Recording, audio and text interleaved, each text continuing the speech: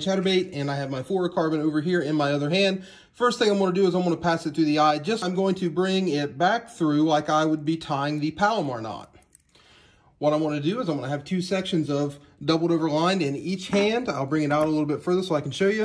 I'm going to take my first section, I'm going to wrap it over my finger. See what I did there? I wrapped it over.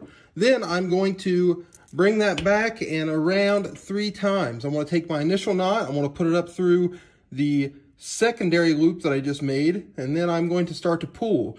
Now, when I have this forming right here, I'm going to stick it in my mouth, moisten it, pull it tight, grab my tag ends, pull them suckers right on down, cinch that thing up good and tight.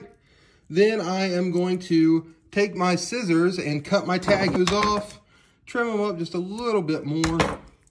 Then as you cinch down, all that's doing is pulling tight, and that right there, folks, is the double Pitzen.